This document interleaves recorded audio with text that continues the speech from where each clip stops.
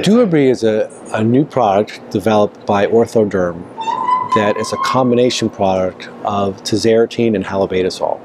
Tazarotene is a retinoid product used in the treatment of acne and psoriasis, and Halobetasol is a topical steroid.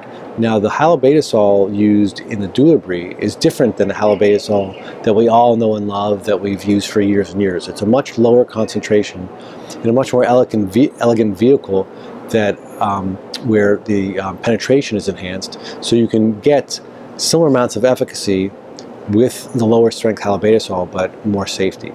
Then you add Tazarotene to it, which is a retinoid that works in a different mechanism of action to treat the psoriasis, combining with the steroid, topical steroid, so you have an even enhanced mechanism of action and efficacy.